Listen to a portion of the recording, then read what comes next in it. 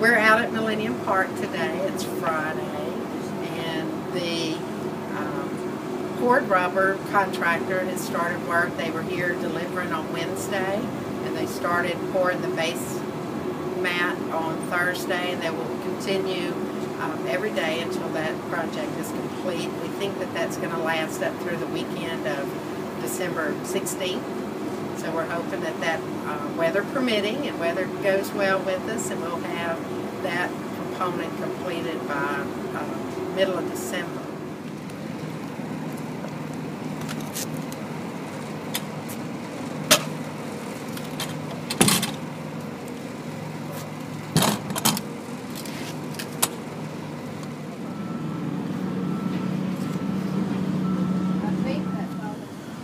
You know what? The way he's got this thing drawn, that should have been, no, it should have been level with the deck. No, because this board, see this 2x4 right we're working on today is what we call our punch list items. Mark Leathers, our contractor for the park, sent us a nice book of pictures, and he annotated those pictures so that we met today with some of the key site captains, walked through the park, looked at the pictures, checked off the things that are finished, and we just have a few more hours of work to do with the punch list.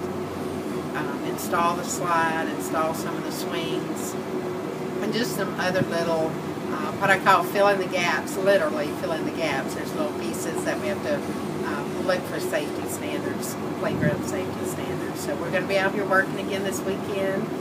I think the art team will be out here a little bit this weekend trying to finish up some of the painting and artwork that they want to have for the park, and we're just getting really excited.